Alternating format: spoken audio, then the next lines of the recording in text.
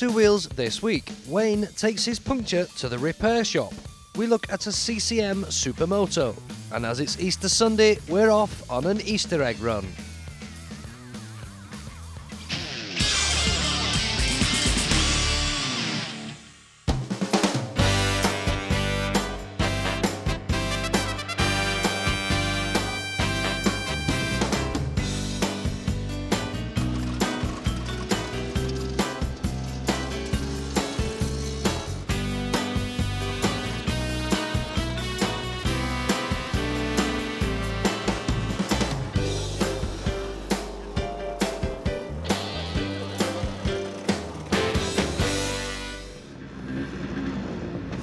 Well, you must have noticed by now, because the kids have been nagging you for their Easter egg, that this is Easter weekend. This is a lovely sunny day, the beginning of summer. And we're at what would be obvious, really, because it's Easter weekend, and what you get when you have two wheels, you get Easter egg runs. And this is Ginger's Easter egg run. Not actually the norm. This is a little different to what we've covered in the past with various different toy runs at Christmas and so on, because this involves scooters. Scooters from all over the flipping place. In fact, Ireland and Kent and everywhere have come to this Easter egg run. And here we have a bunny. Oh, yeah.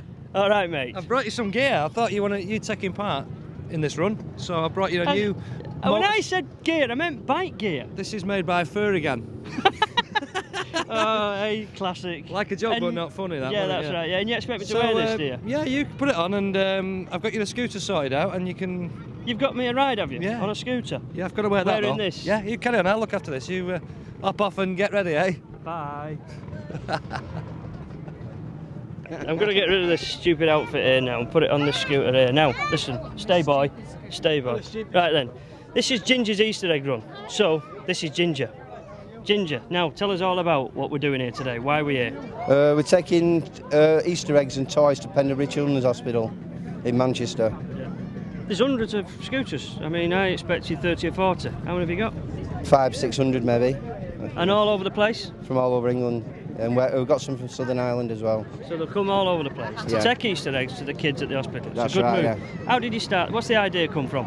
It started about 11 years ago and was thinking of how to get good publicity for us instead of the normal shit, like. So I thought we'll come up with this idea. We've got local paper interested, Manchester News, and they put some in the paper, and they just carried from there onwards every year. And it's grown into the size it is grown, now. Yeah. How long will it take to get from where we are now to the hospital? 45 minutes. With the aid of the police, who are slowing us down a bit, are they? That's they just right, keep us under control. Yeah, they give us police escort through the red lights and everything, like, you know. Yeah. It's all above board and legal. It's a very well organised thing. Yeah. How did it, it must take months. What do you do? How do you start? I've started for next year now. Already? Already, yeah. Yeah. You and the missus and all the help you can get? Yeah. Is it a club that you're part of that does the run? No, it's my own personal thing, but I am a member of a scooter club, Bolton Spartans. Go on then, make the most of it. Where do we start and where do we go to for the Bolton Spartans? You meet at Atherton Colliery's football club in Atherton every Sunday afternoon. Yeah. Do you get that? We'll have a pun. Right then, enough of the pun. We know what it's all about. I suppose the job is to get on with it, isn't it? Yes. Enjoy the run. Thanks very much. No we wish you problem. the best of luck. Keep it up, Ginge. Thank you Do it for many much. years to come. Thank you. Now, Wayne said before that people had come from all over the place and even across the water. Just to prove the point, this is Shazzy. Shazzy, where have you come from for this? Come from Dublin in Ireland. Right. Well, just for this? Just for the Easter egg run? Well, there's only one egg run, so you have to be here. This is the big one, is it? Absolutely, yeah. It's the only one. It's the only one. So, I mean, I can't believe you've come across the water just to give eggs to kids. What are you going to get out of this? Well, to be honest, it's for the kids, but I mean, everyone loves the buzz of driving down the road together. Right, brilliant. That's what I was hoping you were going to say. I mean, we didn't get nothing out of it, do we? It's just a goodwill gesture. So, have you ridden across? No, well, actually, I got a mate of mine to drive this one across, but I came across another one. On another scooter? Yeah, but there's a load of us over we've come over on the bikes. It's not that far, to be honest, from Liverpool. It's only about 30 miles down the road once you get off the ferry. Right, that's so it's not that far. So are you part of how do you get involved with this? How do you get to know about it? Are you in a club in Dublin? Yeah, well, I've actually got a shop in Dublin as well, like, right. So it's the whole thing, business, pleasure, the whole lot. Selling scooters and bits? Yeah, everything, fully blown. This is your fantastic machine with a lovely picture of Ryan Giggs on the side of there. So you must be a keen red as well then. Oh, absolutely, yeah. Red or dead, as I call it. And who's on this side? George Best's on the other side. My idol, my childhood idol, George Best. Right, well, enjoy the run. Have you got a van load of Easter eggs as well? Do you bring them with you? We've got quite a few, yeah. We've got quite a few. Just hope they don't melt. So you do it every year? Every year, yeah. Without fail? Without fail. That's brilliant. That's Without- fantastic. Well, good on you, and keep it up. Thanks very much. Thank you.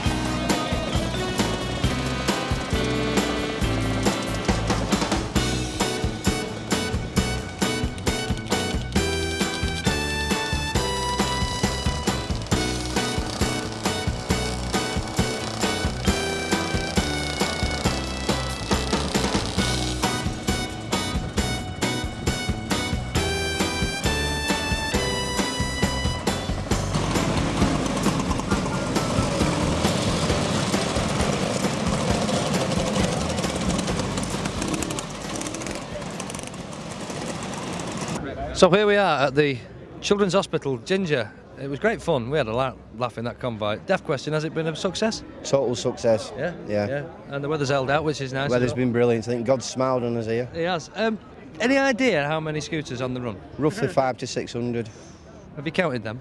No, a police estimate. They're very good at estimating things, the police. I like that, very well put, yeah. So 500 or 600 all Yeah. loaded up with Easter eggs. What happens now? We take them in there for... Take them into the hospital, Yeah. have a drink of orange, Yeah. and then they wander back to Lowton afterwards for a custom show Yeah. and stuff like that. And I'll get drunk, yeah. And get drunk. Smashing, sounds good to me.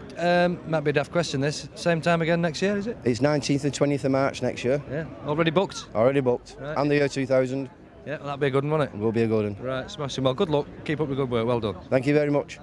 And a great day was had by all. Eggs delivered, all the bikes here, or scooters should I say. Nobody's fell off. Lots of happy, smiling faces.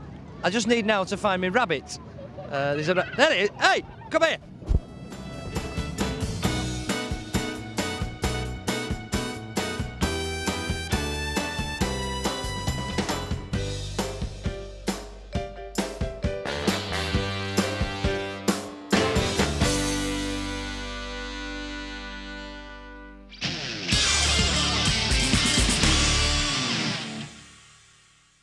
How's this for something different?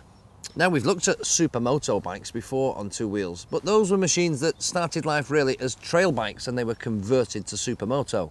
You might recall the Honda XRs that we looked at up in Scotland.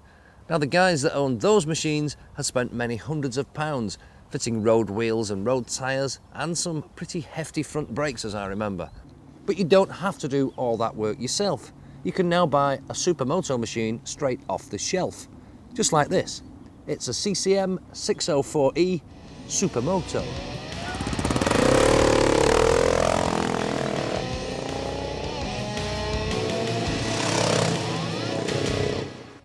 This might all look very familiar.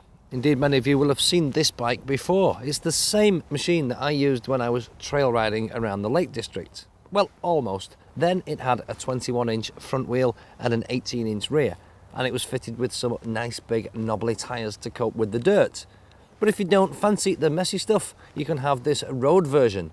The same bike, but now we've got 17-inch road wheels fitted with some nice sticky Pirelli Dragon tyres.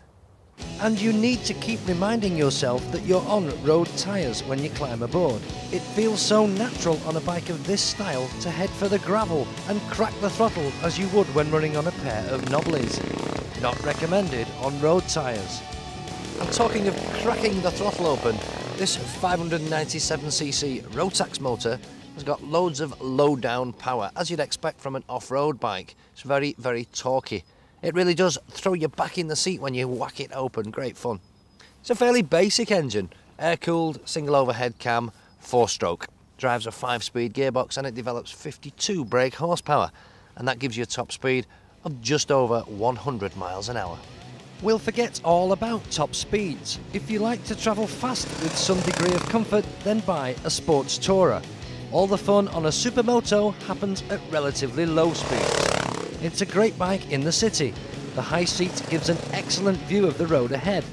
And if you actually stand up on the pegs, you can see over virtually anything else on the road.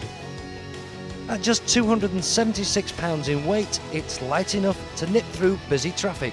And the bike is so narrow that you can slice through a jam with ease. It's not just a city bike, it's equally at home on twisty roads. It's very comfortable and the handling is precise and predictable. I've had this bike for a couple of weeks now and it's provoked lots of different comments, mostly things like, wow, that looks cool, that looks like a lot of fun. Or one particular comment was, who's nicked half your bike? Well, what he actually meant was, what's holding your back wheel on? Because when you look from the back, there appears to be nothing really. But there is a white power suspension unit there mounted straight onto the swing arm, but it isn't actually visible from the back of the bike. It gives it this kind of suspended in mid-air look. Very cool. There's nothing very high-tech about the 604E. Everything is here for a reason, and if it isn't needed, then it quite simply isn't there. The dashboard, for example, nearly isn't there. We've got a speedo, and well, that's it. We've got a speedo. One great plus on this bike, on a bike of this style, is an electric start. Makes life very, very easy. It's no fun having to kick over a big single cylinder on a cold winter's morning. And the brakes, definitely worth a mention. Brembo brakes front and rear, and the rear, I have to say, is tremendous. Just the merest dab on the pedal and the back wheel just locks up instantly. It really is fantastic.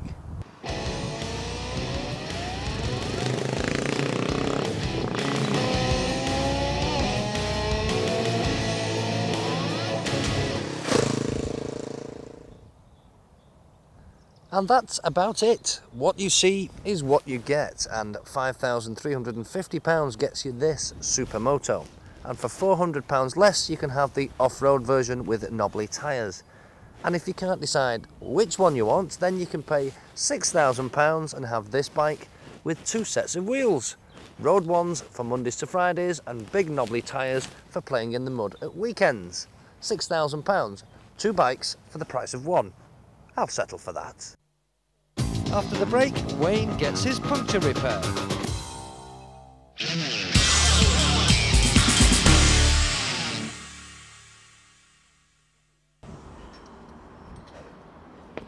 So what do you do on these occasions when you've got a hole in your tyre? You get it fixed by the professional, and I know just the man. Ian, come here a minute, will you? Right, Wayne, what have you got this time? I've got here a puncture.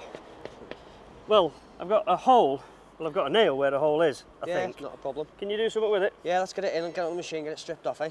Stripped off? All right. That'll nice. Go. You bung me wheel on this fancy machine. Yep. You've obviously broken the bead, so you can start to remove it. That's right. My first worries and concern, which I know the guy out there will be concerned about, is there any damage going to occur to the rim? No. No damage will occur. All the equipment we're using is covered in plastic. Yeah? Yeah. Same with the head for removing it, it's Teflon coated, and same with the tyre lever as well. So it's a bit of a lethal weapon there. Don't be swinging that around at me, mate. You get me all Right. concerned. So, all right then, go on. All right, let's see what you do here to get this off.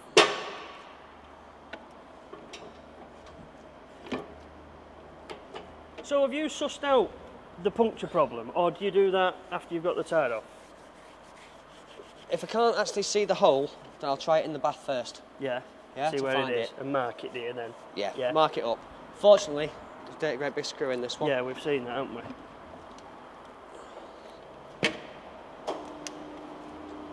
I see what you mean, yeah. So the only thing that's actually running around there is that thing, which is protected. That's right. Got you right. Because it is, you know, I mean, people have these wheels painted up, don't they? And they're concerned about, coated. yeah, exactly. So they don't want damages, but I can see that there's no likely damage occurred. Right then. Okay.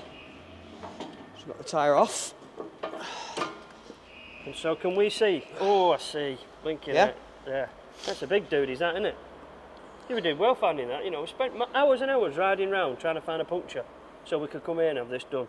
But right, we've sussed out that there is obviously an offending article. That's right. So now I presume we go somewhere else. Take it out, take it over to the bench, let's get it repaired. Right then, we'll go and do that, shall we? Okay. Right. Okay, you got it? Yep. Right, let's get this sorted out for you, Wayne. There's the screw. What's this device then? It's a tyre spreader. Yeah. Widens the tyre up, let me get into it. So let me get into And it. like a second pair of hands, it holds it all for you, does That's it, while you're right. busy working? Yep. So on a second pair of hands, do you want to just pull down that for me, please, Wayne? I will indeed, all right.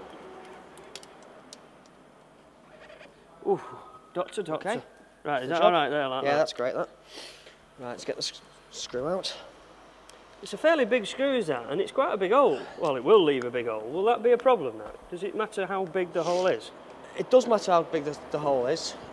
Certain tyres have got certain limitations on the size of screws that can go in. Yeah. Also the number of screws that go into the And tyre. repairs you can make. Yeah. That's right, yeah. So what do you do? Do you appraise each situation as it arrives? Oh, yeah. So obviously it's where the hole is, because you can't do anything on the sidewall, can you? or No, anything you like can't. that? You can only do it like On the top. centre of the Got your tread. drift. All right then. There's also the tyre's got to be worth repairing. Of course, yeah. All right. Yeah, Just I mean, clean we've got a the bit hole of tread out. on this, but if it had no tread on, there's no point, is there? That's right. So this now, you're just cleaning and tidying the hole up. Yep. And does this also make it the correct size for the plug? For the plug patch Got itself, you. yeah. Right, okay.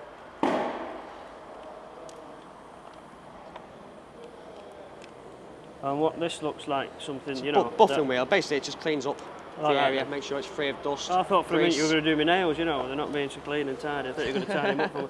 Can do. Right. It's a horrible sound. But It reminds me of going to the dentist.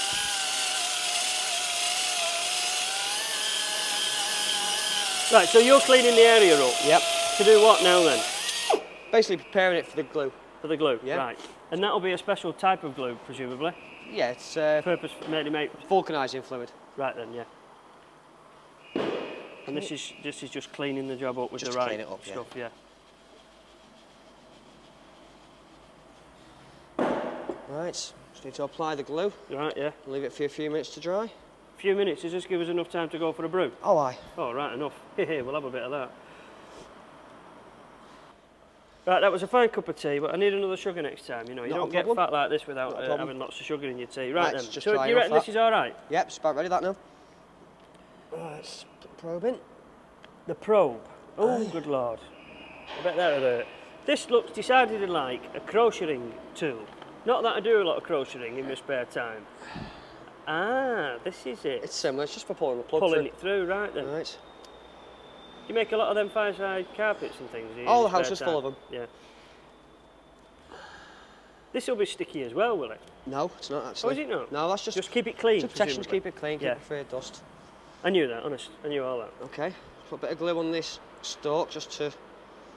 So it's not the stalk lubricate that it. actually... The stalk goes in the hole, Yeah. but the patch is really on the inside that seals the air. Yes. Why then have a bung? Why not just patch it on the inside? The plug basically just stops any water getting inside the steel cords, which actually holds the tyre together. Right, so it's a All little right. bit more than meets the eye then, Oh, isn't yeah. it, really, obviously? Right, we'll just pull that through. Is this a specifically designed device for this tyre? Yes. Right, and they'll be obviously complying to, presumably, some British standard? Yeah. Ah, right. Yeah, it's all up to standards, all the equipment we're using. Does this mean then that when somebody brings in the tyres and says, I want it doing, that you have to appraise each one individually because it just might not be repairable? Different tyres have different limitations on them. Yeah. All down to the speed rating, Yeah, size of the holes. and so on and so forth. And Yep. how many patches it's already had, if That's it's had right. any, and so on, right? Yeah. Right, we just need to snip that off.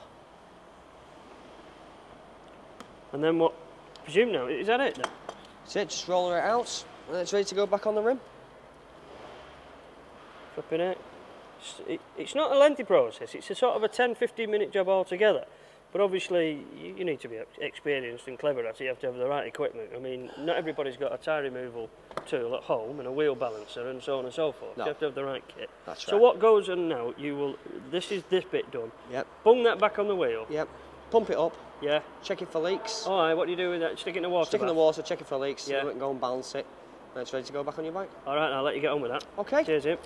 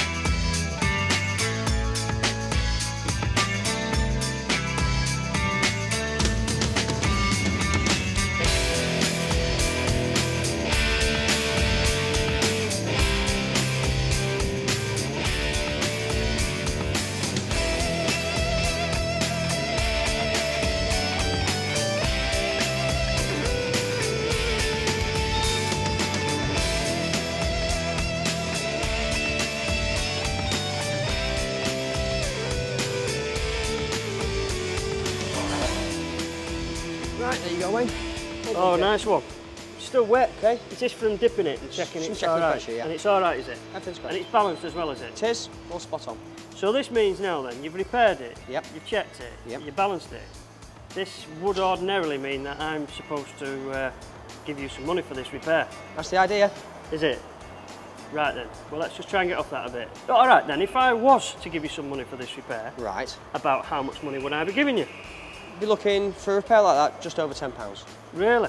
Yeah. That includes the repair and the balance and everything? Balancing, vulcanising, lot. So you'd save an absolute fortune, wouldn't you? Oh, yeah. If I, you know, what I mean, because a lot of people believe that when they've got a hole in the tyre, that's it, it's dead. Throw it away. 120 quid's worth Oh, yeah. of Superbike tyre. Yeah. Throw it away. That isn't the case. You've obviously repaired this That's right. for not much more than 10 quid. Aye. Don't go buying for money. Right then, well I'll just go and put this back on the wheel. And you know that famous saying that the check's in the post? Oh, yeah. Check's in the post, honest. Right then.